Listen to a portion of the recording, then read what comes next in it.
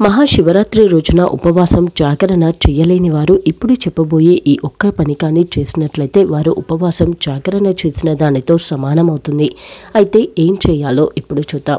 మన హిందూ సాంప్రదాయం ప్రకారం మనం జరుపుకునేటువంటి ముఖ్యమైన పండుగలలో మహాశివరాత్రి ఒకటి. అలాగే ఈ రోజుననే లింగోద్భవం జరిగినట్టుగా పురాణాలు చెప్తున్నాయి. ఈ విశ్వం బ్రహ్మాండం మొత్తం కూడా లింగ రూపంలో ఉన్నట్టుగా పురాణాలు ఇంకా మన సైన్స్ కూడా చెప్తుంది. అయితే శివరాత్రి రోజు చేసే ఉపవాస జాగరణకు విశేష ప్రాధాన్యం ఉంది.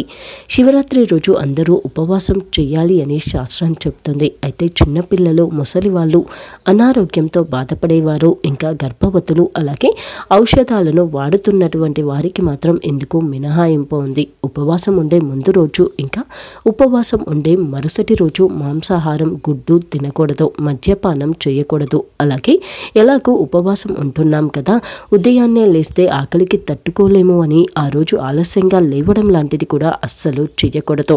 ఉపవాసం ఉండే రోజు ఉదయం ముందుగానే, సూర్యోదయానికన్నా ముందుగానే నిద్రలేచి తలారా స్నానం చేయాలి. అలాగే ఈ రోజు శివునికి ప్రీతికరంగా ఉండే విధంగా, అంటే శివునికి దగ్గరయ్యేందుకోసం ఉపవాస దీక్ష చేయాలి. ఉపవాసం అనే పదానికి అర్థమే దగ్గరగా ఉండడం.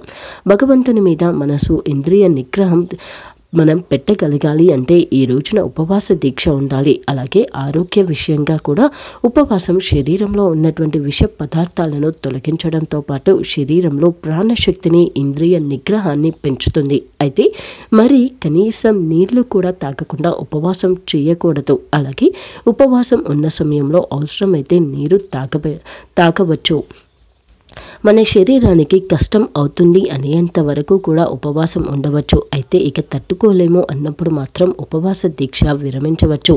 మన శరీరం తట్టుకోలేదు, ఇంకా మన శరీరం సహకరించట్లేదు అన్నప్పుడు ఉపవాస దీక్ష విరమించవచ్చు. అలాగే ఈ రోజున మనం కనుక ఉపవాసంతో పాటు జాగరణ కూడా చేసినట్లయితే అది మనకు ఎంతో మంచిని చేస్తుంది. అలాగే ఈ రోజున చేసే జాగరణకు ఎంతో విశిష్టత కూడా ఉంది. జాగరణ సమయంలో శివతత్వాన్ని మన శరీరం జాగృతం చేస్తుంది. అలాగే జాగరణలో మనకు శివుడికి మధ్య ఒక సఖ్యత, ఒక శక్తి ఏర్పడుతుంది. అలాగే మనలో తపస్సు చేసే గుణాన్ని పెంచుతుంది. అయితే మనము జాగరణ చేసేటప్పుడు మనము కాలక్షేపం చేయడం లేదా ఇతరులను దూషించుతూ ఉండడం ఇలాంటి పనులను అస్సలు చేయకూడదు. అలాగే ఈ రోజున కనుక మనము ముఖ్యంగా నిటారుగా కనుక మనం ఎక్కడ కూర్చుంటున్నా, ఎలా కూర్చుంటున్నా కానీ నిటారుగా కూర్చోవాలి. ముందుకు వంగి కూర్చోవడం లాంటిది చేయకూడదు. జాగరణ, ఉపవాస దీక్ష చేయలేని వారు ఈ రోజున ప్రకృతిలో ఉన్న శివశక్తిని శరీరం గ్రహించాలి అంటే వెన్నును నిటారుగా పెట్టి కూర్చోవాలి. అంటే మనం కూర్చునే సమయంలో ముందుకు వంగి కూర్చోవడం లాంటిది చేయకూడదు. అలాగే మన వెన్నుపూస నిటారుగా ఉండే విధంగా కూర్చోవాలి. నిలబడ్డప్పుడు కూడా వంగి నిలబడడం లేదా దేనికైనా ఒరిగి నిలబడడం లాంటిది చేయకూడదు. మనము ఉపవాసం, జాగరణ చేయలేకపోయినా కానీ శివతత్వాన్ని మన శరీరం గ్రహించాలి అంటే శివరాత్రి రోజు ప్రకృతిలో ఉన్న శివశక్తిని మన శరీరం గ్రహించాలి అని ఎవరైతే అనుకుంటారో వారు ఈ రోజున వెన్నును నిటారుగా పెట్టి కూర్చోవాలి. నిల్చున్నా కానీ వంగి నిల్చోవడం లాంటిది చేయకూడదు.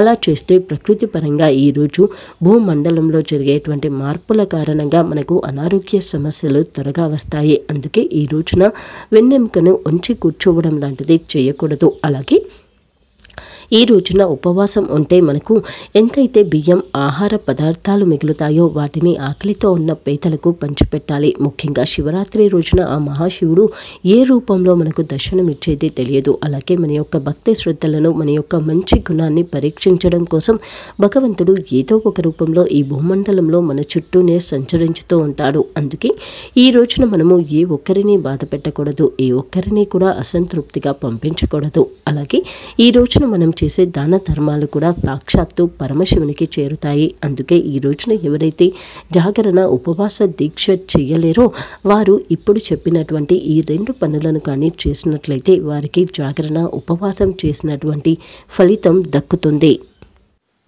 ప్రతి నెల మరియు ప్రతి వారం మీ రాశి ఫలాలు, మీరు చేయాల్సిన పరిహారాలు తెలుసుకోవడం కోసం మా ఛానల్ని సబ్స్క్రైబ్ చేసుకోవడం మర్చిపోకండి.